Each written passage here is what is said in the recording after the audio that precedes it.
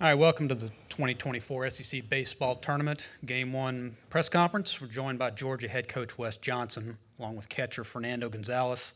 Coach Johnson will give an opening statement. We'll take questions directly to Fernando first. Diego and Seth are on either side of the room. We'll be passing microphones, so please wait for the microphone and identify yourself when asking a question. Coach? Yeah, guys, I think there's times in this game when, you get beat, and then there's times you let the other team win.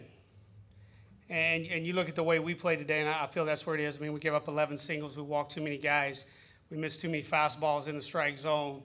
So, I can't say, obviously, we came out prepared and ready to go. I thought our preparation was fine. We did some things that are very uncharacteristic for us. And, our pitching, we walk too many guys. It's really hard. There's no manual to overcome, a starter going a third of an inning. You just got to try to minimize damage. That's my opening take. Thank you, Coach. We'll take questions directed to Fernando. If you please raise your hand, and right here on the front row on the right. Hey, Fernando, Anthony Dasher, UGAsports.com. I mean, the first inning, Jarvis obviously did not have it. Just kind of what were you seeing from him and why it was such an issue today? It's hard to defend walks. It's hard to defend barrels. That's it. I thought he was well prepared for the game. Just things didn't go his way. All right, in the second row in the center. Joe Healy, D1 Baseball. What was the scout going into the game on Gage jump? What did you guys expect to see, and what did he do so effectively against you guys today? He was really good at filling up the zone, and then, like Coach said, we were just missing the fastballs and pitches in the zone. I thought he did a really good job just staying there, not walking guys. We just didn't execute the plan. Right here in the front row. Fernando, big picture question.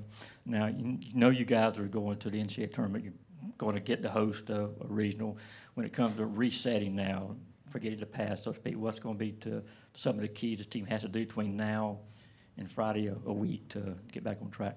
No, we definitely have some time to reset. Obviously, you go back and you just got to remember different. Like Coach says all the time, is you just got to remember different, what this feels like, and don't let it happen again. Just keep winning games. Second row. Similarly, on that note, how much do you take it upon yourself as a veteran, a leader of this team, to have the perspective of, this didn't go great, but we've got obviously bigger things to focus on moving forward? Yeah, I think it's a pretty easy job for me and some of the older guys too, because we have such an old team. We have guys that have been in the postseason and they know what it is to just reset, flip the page, and keep going. So it's definitely something we're going to work on for the next couple of days. In the back row on the right.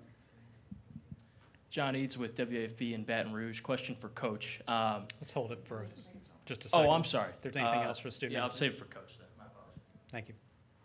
Any other questions for Fernando? If not, Fernando, thank you for your time. I appreciate it. Thank you. All right, if you want to ask a question for Coach Johnson now, that'd be great. Coach, that's one of the more complete performances we've seen from LSU's offense this year, just inning 1 to inning 9. From your perspective, what were they doing today to give you guys trouble? I'm not going to sit here and, I guess, I don't know what the answer is to that question. I think it's the other way around. I mean, we walked 7.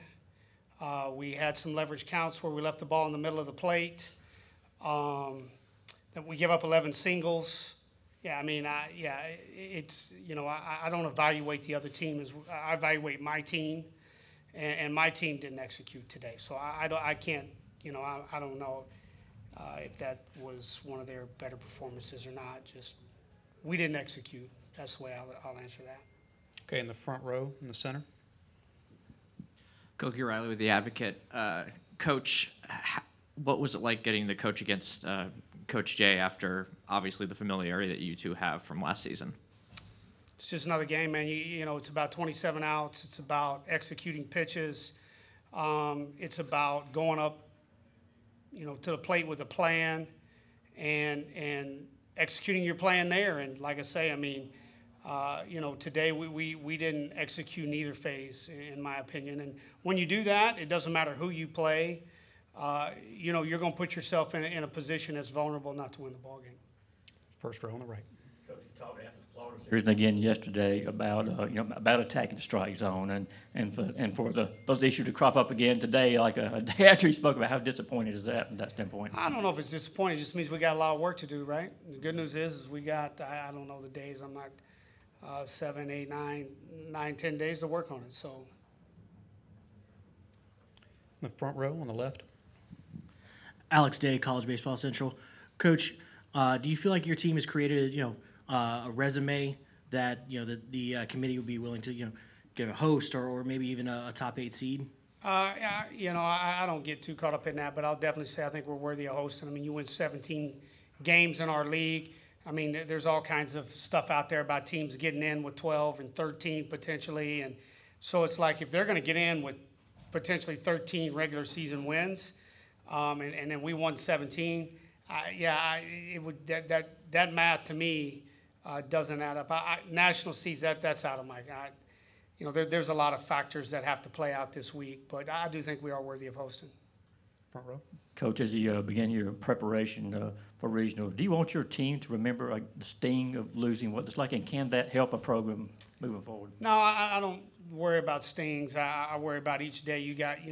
No matter who you are or what you do in life, whether it is, wherever.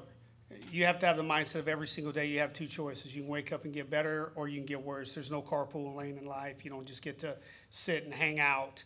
And so our mindset isn't, regardless of how today goes, we have things we know we've got to get better at, and we've got, like I say, 7, 8, 9, 10 days, whatever it is, to work on that, and we will. And our mindset has to be to get better every single day we take the baseball field. Any more questions for Coach Johnson? If not, thank you, Coach. Good luck in the postseason.